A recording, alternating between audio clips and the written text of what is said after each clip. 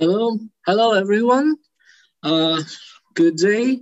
I'm very glad to welcome you at this presentation at this conference. My name is Ruslan Ibragimov, and I represent the Yaroslavl R-Pharm company, the plant for finished dosage forms. Okay, we'll start with a short representation of our company, and then I will tell about the implementation of serialization on our plant. First of all, high-tech factories of R-Pharm Group provide ample opportunities for production of most types of products that are mostly in demand by the healthcare system, such as medicines, active pharmaceutical ingredients, laboratory equipment, and so on. The Yaroslavl plant of finished dosage forms is a multifunctional site that is in the center of R-Pharm's production and logistics operations in Russia. The production of a number of drugs is carried out here. We are working with leading pharmaceutical companies such as AbbVie, UCB, Dr. Reddy's, MSD, and so on and so on. Our company produces active pharmaceutical ingredients, capsules, prefilled syringes, solutions, and tablets.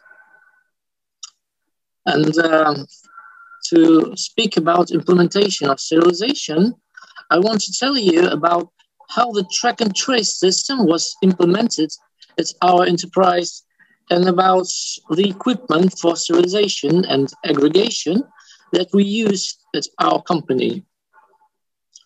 To begin with, I want to say that our company was one of the first in the country to launch this marking. The R-Pharm company, being the largest manufacturer and supplier of innovative medicines, has become a pioneer in the creation of the protection system for its products.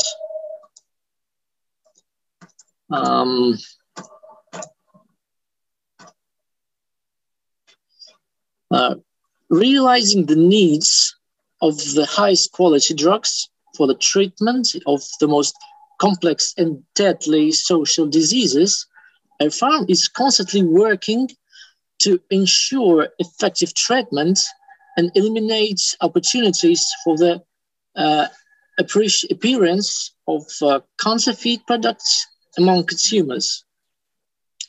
In order to ensure control over the legal turnover of its products, in 2014-2015, R-Pharm developed and began to implement the track and trace system, which allows real-time detection of attempts to legalize counterfeit products and promptly take action on violations. Back in 2017, when the requirements of mandatory labeling for medicines were not established. By the way, in Russia, this labeling, taking into account several postponements of its terms, began only the 1st of July 2020. But anyway, our company has participated in an experiment to implement this federal monitoring of the movement of medicine system. In June 2017, our company was one of the first to be registered in the drug movement monitoring system, and the first commercial batches were released at our plants in the middle of 2017.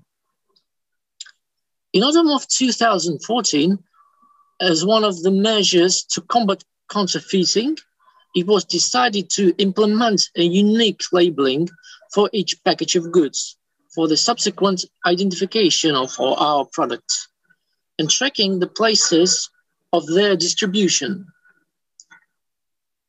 Control was carried out by applying a unique code on the data matrix format to the package and then fixing it using scanners or mobile devices.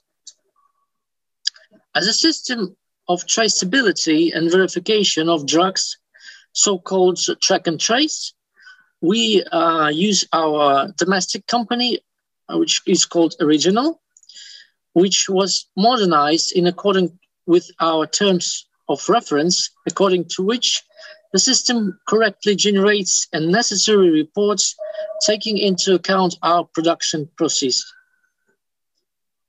Also, an interface was provided via web panel and also a mobile application. Then we had to choose a supplier of our equipment.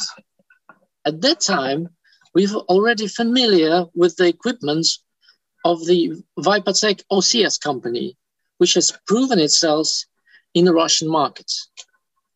This company was able to provide us with a showcase sample of the serialization system for rent, so that we can test it on the implementation of the labeling process. OCS helped us in every possible way, and we exchanged experience with each other and in the implementation of the serialization process. During this time, we faced a number of difficulties during which it was necessary to modernize our production process, the computerized data, and also the OCS equipment, so that the whole process became streamlined and integrated into each other.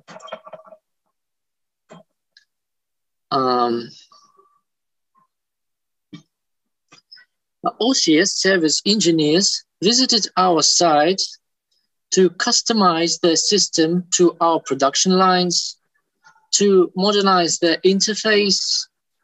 Together, we have experimented with a selection of inks and fonts, taking into account the printed materials for our products. We had packs with different designs, sizes, and storage conditions. For example, there were packs of small size where it was necessary to adjust the transporters and fonts in such a way that the variable data will fit into the required fields. There were also overall packs where it was necessary to increase the distance between the guides and to equip the line with a pusher for mechanical rejection, because the compressed air was not enough to reject. There also were packs that we needed to be stored in cold conditions. For example, the vaccines against the new coronavirus infection, which has to be stored at minus 25 degrees. For this, we experimented with the representatives of OCS on the selection of ink, so there will be no smearing during storage variable data. Over time, we purchased 3 more serialization and aggregation systems from OCS to equip all our lines. Each of these systems has been tailored to our requirements.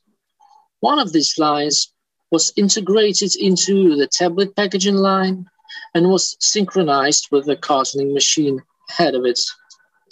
The other was integrated to a liquid form production line and had a printhead on the top of it to plot variable data on the top flap with a bottle upright.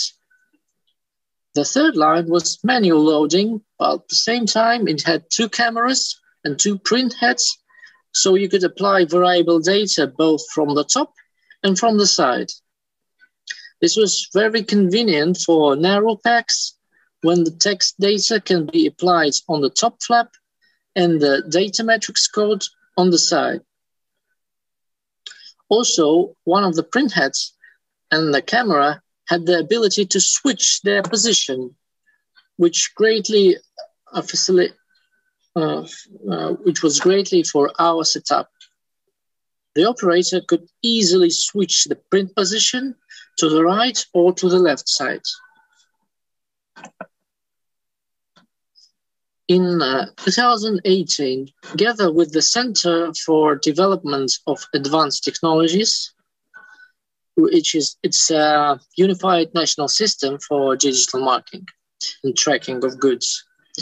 We, together with the OCS, conducted tests on the implementation of a crypto-encrypting system, verification codes, and electronic signature as a part of the identificational tool.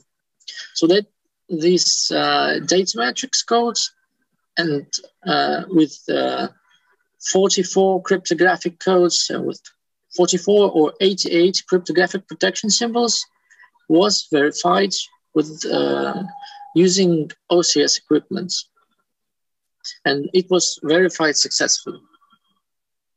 Among other things, we have equipped our production lines with the standard data matrix code verifiers, which in a continuous production process allow us to control that the OCS equipment correctly grades the quality of data matrix codes application. And today, our production site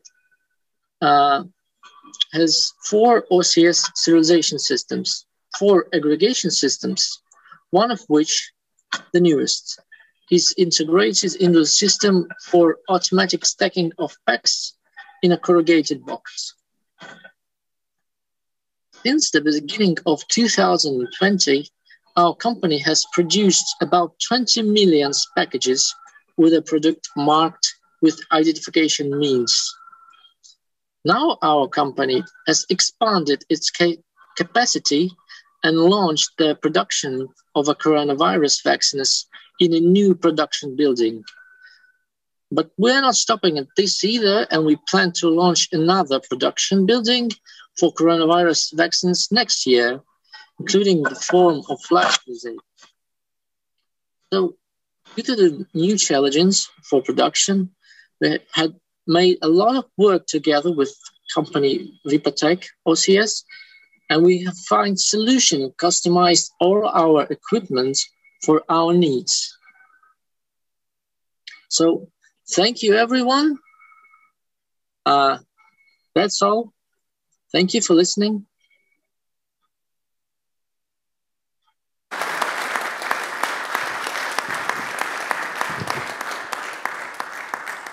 Thank you, Ruslan, for your presentation. Is there any questions for me? Is there some question for Ruslan from the audience? Question from the chat, Anastasia? Sorry? Okay. So Ruslan, previously we were talking with the second presentation about the drop of effectiveness regarding OE for the production lines. So what is your experience on that with the projects that you described? Did you see a drop in terms of effectiveness and after going back to the right level? So what is your experience on that? You know, I wasn't. Can you explain what do you mean? Because I didn't. I wasn't able to connect before that my conference, my text. So I don't know what were you talking about before. Can you make a short explanation? Usually, when we implement serialization capabilities, we see a drop in the efficiency of the packaging lines. So in terms of overall equipment effectiveness. So I was asking you if you saw that kind of decrease when you implemented that on your production lines in terms of efficiency. We are working about 4 years with the Vipatech equipment, but there was no losing of the capacity or any drops, but we have modernized the old machines and like changing the belts or something that we usually modernize in our equipment. but there were no. I can't tell you that there were any drops of capacity, of drops of efficiency in the quality. We just changed the cartridge for the ink, changed some materials like the conveyor belts. Okay, okay. So thank you for your answer, for your presentation. Thank you very much.